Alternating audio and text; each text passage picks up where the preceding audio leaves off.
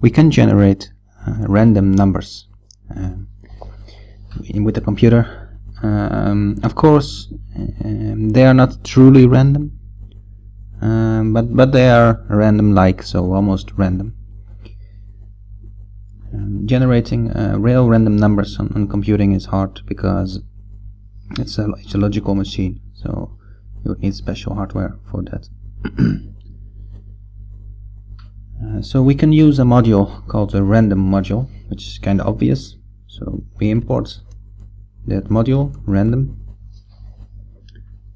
and this module has a function called random, which generates a number between 0 and 1. So it could be 0, 0.1, 0.2 until 1. So one way we can print is simply print 1. So let's say we have a variable x.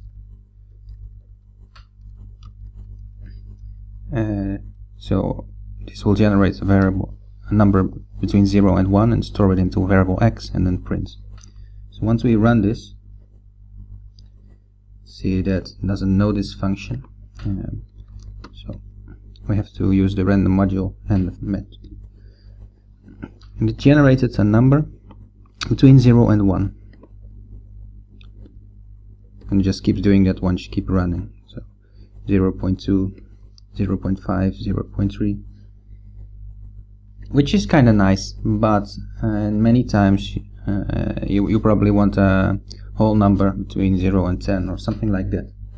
So there's another way to do that, and that's also using this module, but a different function called a randint, so the random integer between 1 and 10, and then you'll see it picks whole numbers between 1 and 10.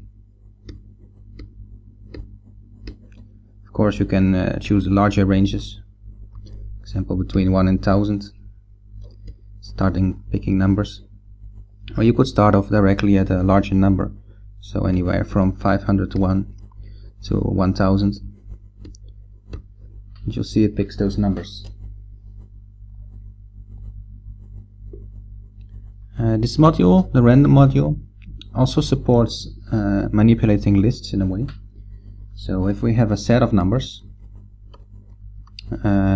let's call it the lottery. Pick random numbers, sort of, because I'm picking them. This is just a usual list. So we have a list, lottery, and we output that. And get an error.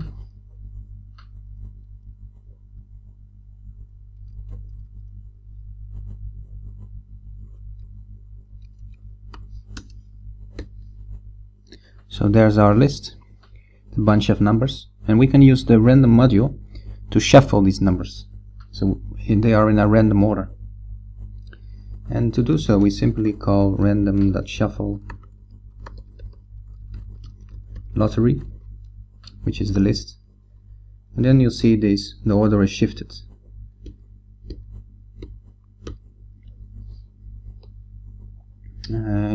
Maybe you have a whole bunch of numbers or names, and you want to pick the lucky winner. So to do so, first we have to have some kind of list. So let's create a list of people in this class.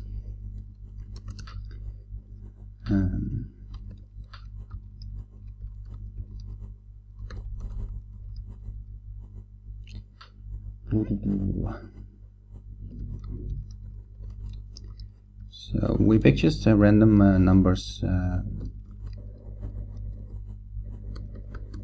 Okay, we have a list with classmates, and create again a variable x, which is the lucky winner. So let's just call the variable lucky winner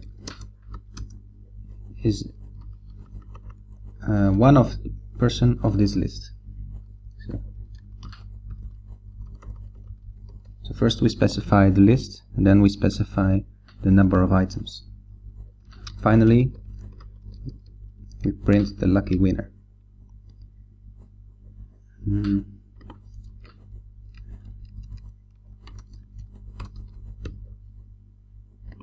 sure what's going on here.